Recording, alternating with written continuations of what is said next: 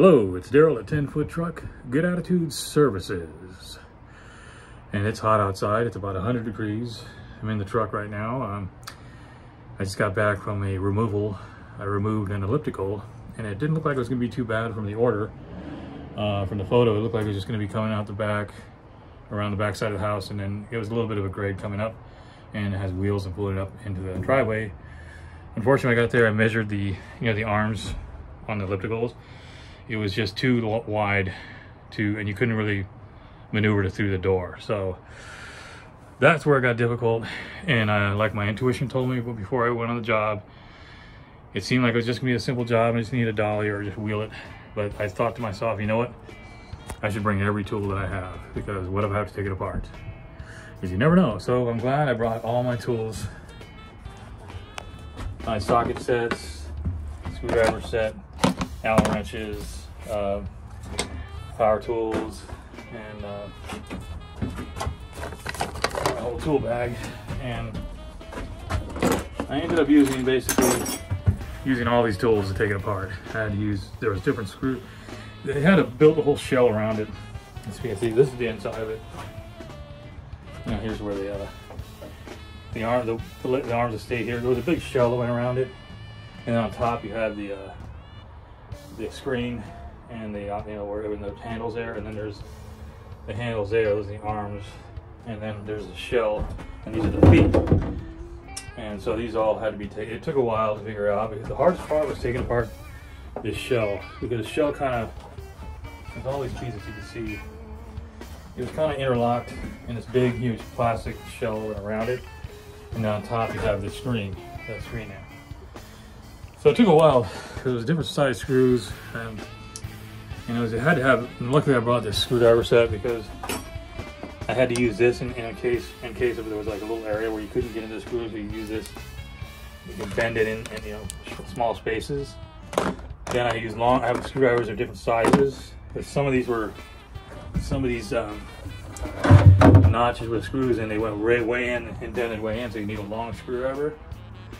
And I didn't realize how many screws were involved in this shell, just the shell. But without taking the shell off, I couldn't get access to this piece here where the arms are.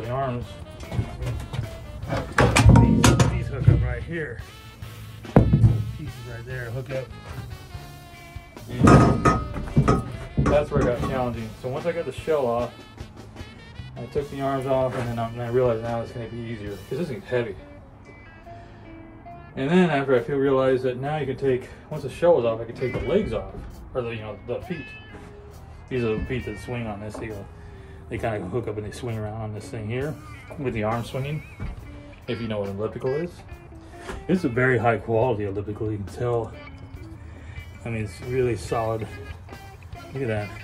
The wheel and everything is just really done well. And that's what made it hard and makes it really heavy. I mean, just these things, picking these up, you can feel the weight on that.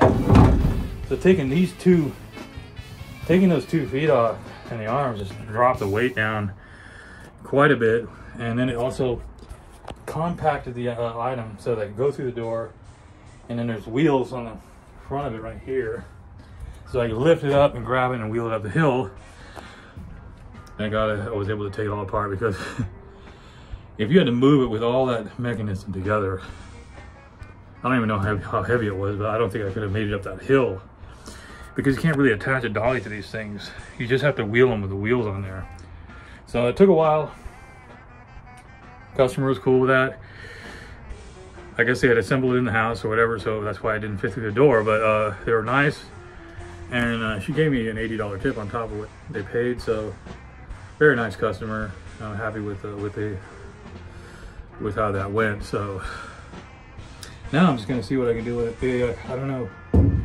Anyway, I was gonna put it back together. See, I'm kind of curious to see how it all works, because it had to be all in pieces. I kept all the hardware, all this hardware in here, so everything that I can put it back together with. I just want to kind of put it together, see what happens. Seems like a nice piece of equipment. But yeah, if you ever come across this big equipment like this, and depending how, if you're gonna move it, like if you're gonna move it from one location to the next, if you take it apart like that, it might be very, unless you have the instructions or the manual, I don't know if it'd be wise, because there's a lot of intricate parts that need to be put together. You need to put it together right and correctly if it's going to operate correctly. So in case of moving it around from one look, if you're taking it out and they're just getting rid of it, or they're just wanting you to remove it, then in that case you might as well take it apart, because they just want it out of the house. That's the main thing, to get it out of the house. But if they want to move to another place, I would probably have to, I don't know, I'd have to have the instruction booklet and make sure it was put together and assembled the way it's supposed to be.